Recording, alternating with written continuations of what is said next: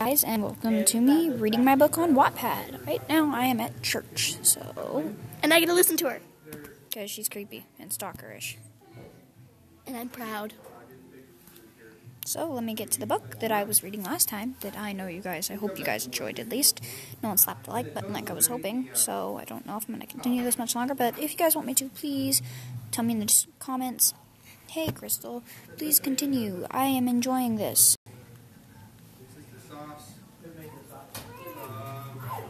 So, here we are. Let me skip that. I don't really want to read the 50K special thing. So, yeah, let's begin. Back from the Aphmau's point of view. They're idiots. Do they forget me? Do they even care? No, they care. Stop this. Things are different now. I begin to cry. Weakness. I have to fight this shadow thoughts. I can't lose them again. Narrator's point of view. Aphmau was talking to herself. Lawrence was worried that she would lose control, then turn her blade on them. He couldn't stand hurting her. Then out of nowhere, Aphmau began to scream and fell forward, glorious white wings sprouting from her back. Then Aphmau started to glow white and screamed even more. Then it hit him. The Irene in her was fighting the Shadow Knight, essentially killing her from inside out. As the wing disappeared, her eyes began to change. There was a bright flash, and on the floor in front of them was Aphmau, fully armored like a Shadow Knight, and red particles surrounding her. Eventually, they decided that Aphmau would stay in her old house with 24/7 watch. Garth agreed to first shift because he needed to catch up with her. Then something happened. Aphmau yanked off the helmet and screamed, "Everything's dark, I can't see." Lawrence stiffened and knew what was happening. It had happened to him those years ago. Remembering Aphmau taking care of him, he reached up, and as he did so, Aphmau didn't know he was coming, and slashed her sword, cutting Lawrence's wrist. He yelled and jumped back. As her sword connected with his flesh, Aphmau had a glow surround her, and she saw again. "Lawrence!" She used her main powers and healed him. Garth stood amazed. He knew of her power, but this was different. They took her to her home, and she went to the basement and touched the things. She cried and fell on her knees, remembering her good memories. Things were different, all right. Aphmau was an angel-demon mix, and that didn't mix well. Things would definitely be different, all right. Let's just hope the changes are good. There is so much pain. Things are changing for all of us. Hopefully they change for the better in the end. This chapter is what happens in the Nether stays in the Nether. I suck at this so bad, guys. I'm sorry.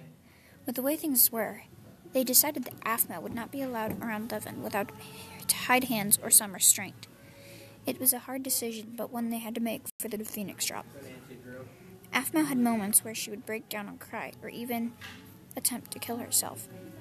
These were more painful for them than some others.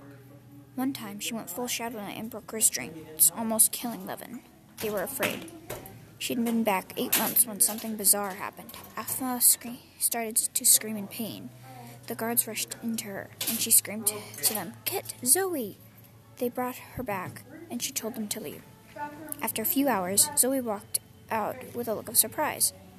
"Is Aphmau okay?" They all shouted at her. I don't know what to say. She's a mom to twins." All the guards looked as if they had heard Zane was the father. "Who's the dad?" they asked. They were told to ask for themselves. Aphmau sat on her bed and held the children close. "Pardon us, but who's the father?" they asked. Aphmau sighed. "I can't recall much. I remember a man. He hurt me. He threatened to hurt you. I gave in, and this is what happened." They looked at Lawrence and asked the most bizarre question ever. Can Shadow Knights even do that? They were told that Shadow Knights could not feel true love, so their kids, which almost always died, were born for reproductive purposes. Aphmau looked at the guards. "Meet the newest members of Phoenix Drop, Allison and Andy." She held them up to the guards. "Take them around so they can meet everyone." Once they left, she spoke her thoughts out loud. What happens in the Nether stays in the Nether. I'm going to skip that. Troublesome times. Aphmau's point of view. Lawrence had been trying to help me control my thoughts. It's difficult. The thoughts are dark. Sometimes I feel like Levin needs to die. Oh no, I'm wrong. I can't do this. Narrator's point of view. With the twins around, Aphmau was beginning to better her control. The twins were rambunctious. Allison was energetic, and Andy was an explorer. Garth was always called Dada. Lawrence was Bretta or brother. Taking care of them, they would play hide and seek. Kawaii-chan always called them her niece and nephew. Aphmau was fine with that. After about 9 months, Aphmau was in control and could finally see Levin without restraints. Running up to him, she hugged him tightly. "Oh, Levin." Crying, she walked through the village. Aphmau heard a scream and ran to the gate. She saw shadow souls were surrounding the gates. Aphmau was losing control.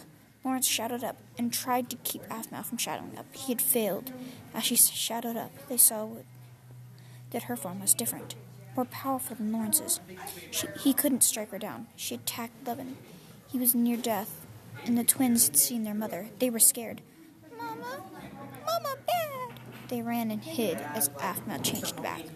Things were going to change for the worst. Hope you guys enjoyed. And make sure to have fun or Char-Char that like button. Yay!